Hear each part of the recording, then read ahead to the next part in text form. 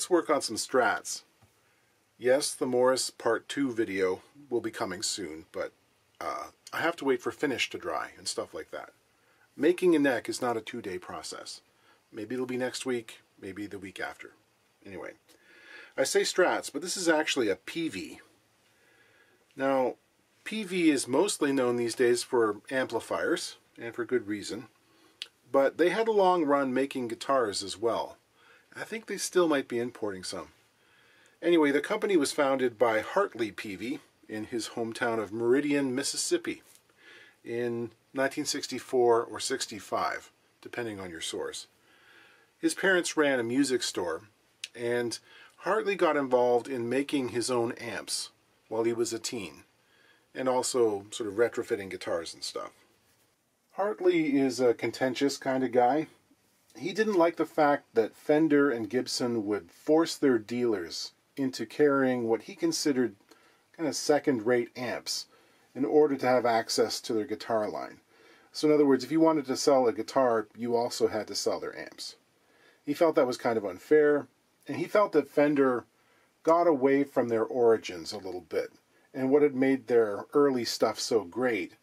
And by the 1970s, he considered their designs, well, kind of unsuited to the demands of modern musicians.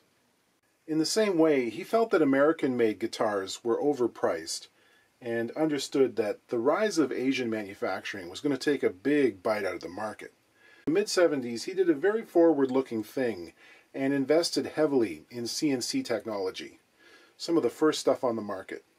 So he had that speed and accuracy on his side years before Fender.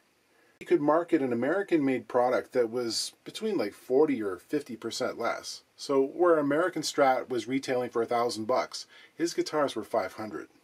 Now I'm not saying they're on par in every way. The neck on this is laminated from 2 pieces, for instance. That's not necessarily a bad thing either. But there were some really nice PVs out there, and they were a whole lot of bang for your buck. As a businessman, Hartley could ruffle some feathers. He had this kind of protectionist mindset. For instance, he noticed that Korean-made instruments enjoyed a kind of privileged position, trade-wise, in the US. There was no import duty on them, where there was on, say, Japanese goods. So he got some lawyers and petitioned, and he had the government take away that little perk. And as you can imagine, companies that were marketing Korean lines, like Epiphone, etc., that was a bit of a surprise. It's like, oh, you know, pay another 7% on something this year that we hadn't expected. Later on, of course, you know, he actually took his business overseas too for production and closed his Mississippi plant and one in the UK. So that's, you know, he's a businessman. During the 80s and 90s, Peavey went into keyboards, electronic drums, all kinds of avenues. He got in good with Mr. Edward Van Halen and was producing the 5150 amps and the Wolfgang guitars, which were pretty cool. There's a lot of good stuff to be said about Peavey. I've always hated their logo. So this is a Falcon, made in 1987. Sort of a Strat with slightly different body shape. Simplified controls. There's 1 volume, 1 tone. We're just going to do a standard setup on this. This was the owner's father's guitar, and he's unfortunately passed away. So we're going to tune it up and get it into good playing condition. So I'll start off with the usuals. The action height at the 12th fret is around 6/64 on the bass side, 5/64 on the treble, and it's quite inconsistent on the strings between those. So a little high. Neck relief was a little bit high at around 15 thousandths. Interesting truss rod cover. The plastic has been molded into the curve of the transition between the headstock and the neck. It's held on with a screw. That's interesting. Rather than a hex nut, it's got a Gibson style acorn nut. Don't see that on Strats very often. So this is in fact a 5/16, same as a Gibson. It's fairly loose. A good snug up.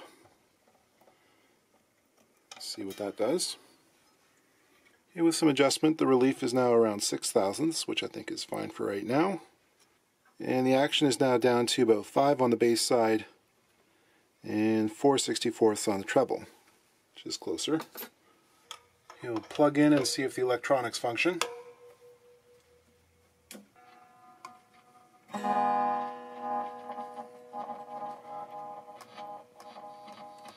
Pot's a little dirty.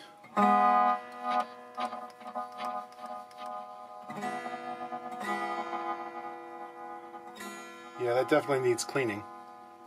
This bridge is floating quite a lot. There's a steep angle, and the back edge is off the top of the body by a substantial amount. This is for people who want a serious amount of upbending capability with their whammy bar, you know, like a tone and a half or something for those screaming pyrotechnics. It's a bit much for your average player of today, so I'm going to lower this a bit and straighten it out slightly. One fun thing I've noticed about PVs is the hole in the back cover plate actually aligns with the string holes. Don't see that very often. That's a little more what we're looking for. Still a little bit of room for pulling up, but it's not exorbitant, and when you rest your hand on it, you're not going to be pulling it sharp. That's brought the action down to about 4.5 on the bass side, 4 on the treble, which is getting pretty close to what we want. Now I can take the strings off. Inside has all the usual stuff in the usual places. I'm using some electronics cleaner, also known as contact cleaner, available in the electronics section of any automotive supply store. Spray some into the pots and work them back and forth. That'll get rid of any grunge. Speaking of grunge, the frets had not been cleaned in a very, very long time. We'll polish those up. Here you can see the before and after effect. It makes a difference when you play. Okay, let's put some strings on this. Interesting situation this time in that the owner of this guitar has a nickel allergy. And that can pose some issues when you're into electric guitars because there's a lot of nickel involved in these things. Many vintage style bridges and hardware, etc. This bridge is actually chrome plated, which is nice. But fret wire too. Standard frets are made from an alloy containing about 18% nickel. Different people have different degrees of sensitivity, but I've run into this before and I've actually had to refret guitars with stainless steel. In this case, I've ordered some D'Addario Pro Steels, which have a stainless alloy rather than nickel in the wraps. So we do what we can. These, to my ear, they're really bright strings. Oh, they are the brightest. It even says in the package. Yeah, they're almost ice picky. So let's hope the tone control works on this guitar nice. You know, we might have to put a different cap in it or something. But they can be, you know, if you have no choice, you're going to play what you can, right? Just stretching the strings here. Really what I'm doing is like tightening the wraps around the tuners and also making sure that the ball ends are seated firmly in the inertia block. But it does help keep things in tune. Roughly adjust the saddle height here.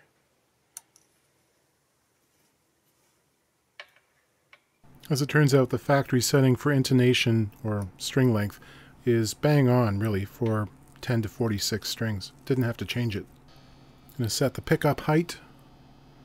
You can get that from Fender's website. They give you various specs for various pickup combinations.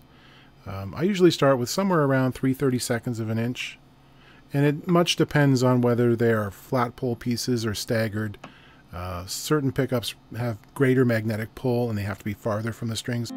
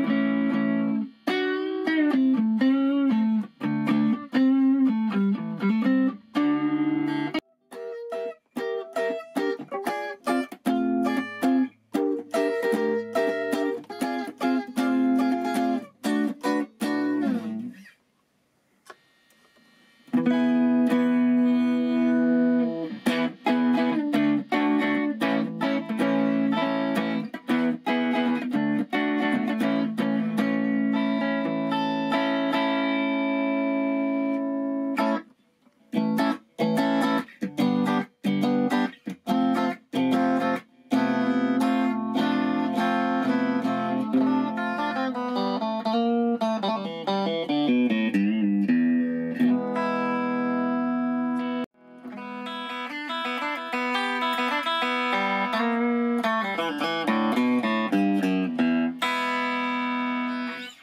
we have a Fender. I think it's one of their road-worn guitars. I did some work on this about a year ago, I think. I didn't immediately recognize it because it has a different guard. I think it was black before. The owner switched it to this creamy color, and I guess we're in a search to find the proper kind of, guard to go with this antique-y looking sunburst finish. So we're going to try to swap that for a white. This is a relic white, obviously, and do a little bit of shielding on that. We'll have a look at some of the relicing here. I'm not sure if this is from the custom shop or if someone else did it, because it's in a funny place. I usually associate the wear marks with being closer to the fret. These are up in like the opposite location. That's funny to me.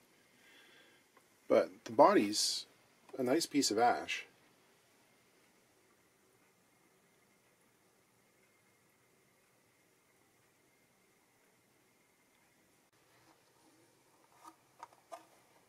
See how much cord they gave us to play with here. Not a whole lot. You rascals. There should be enough that you can flip the guard over. Oh well. That's interesting. Someone's used like Teflon plumber's tape to bush out the tops of these knobs.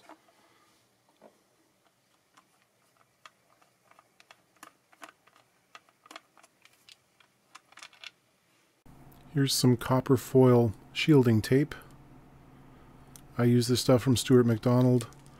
You can find other suppliers online that unfortunately don't have an adhesive that is conductive, so you have to solder or solder across each line in your tape, and that's kind of annoying. So spend a little bit more for the good stuff. And on the interior, I'm using the remnants of my water-based shielding paint. I had just enough left to do the inside of this thing. And again, we'll clean the pots. Now, I know these parts all came out of here. But they seem to be refusing to go back in.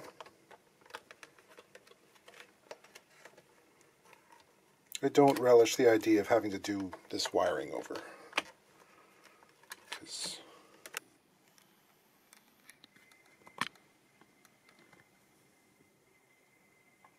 No.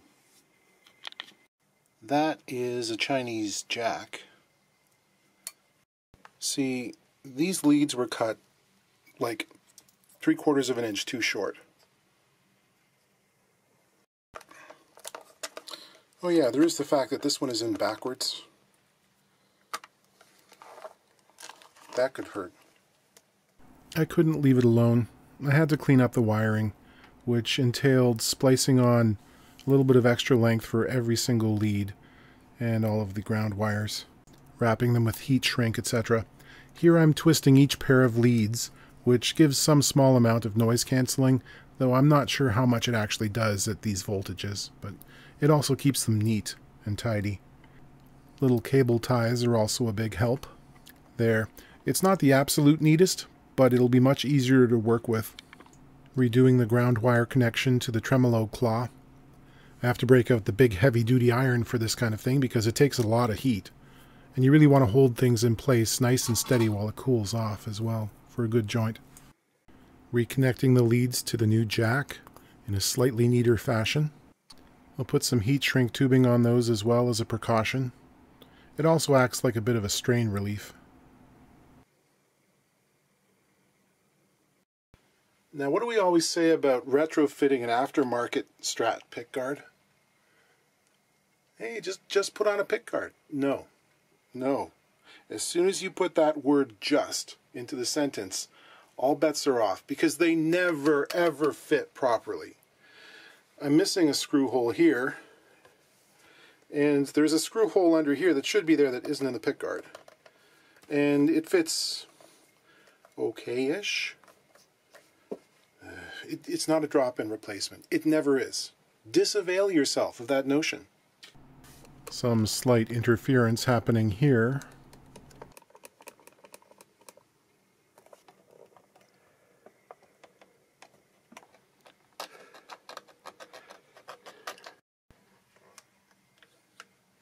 Oh, that's nice. Yeah. Right. And just keep going. Should have suspected something with the tape. I mean, would you look at this one? Come on. Like, really? Okay, I think that's enough Strat for a while. Put some 11 to 49s on this. Fairly beefy strings. That's the way he likes it. And yeah, other than that, the setup I did on it last year is still holding, so nothing else to do. This was just replacing a pick guard, remember? So let's plug it in.